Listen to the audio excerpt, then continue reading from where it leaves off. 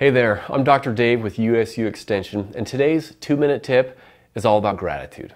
In numerous studies, this exercise has been shown to increase happiness and actually decrease depression. Now, at first you may think this is hokey and old-fashioned, but it stems from some of positive psychology's most important findings. So you're going to first close your eyes. Now picture in your mind the face of someone still alive who years ago did something or said something that changed your life for the better. Someone who you never properly thanked. Someone you could meet face to face next week. Okay, you got a face?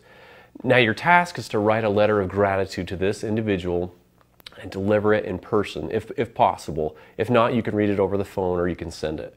The letter, though, should be about 300 words. Be very specific about what he or she did for you and how it affected your life.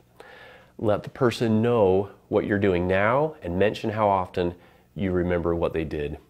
Once you've written the letter, call the person and tell them you'd like to visit, but be as vague as possible about the purpose of the meeting.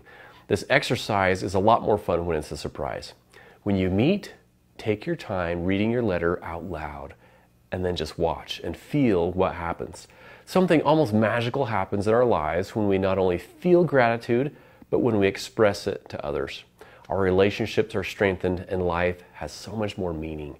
So this exercise is all about taking the opportunity to experience what it's like to express your gratitude in a thoughtful, purposeful manner. And it even works for kids. That's all for now. I'm Dr. Dave with Utah State, sharing tips to make life great.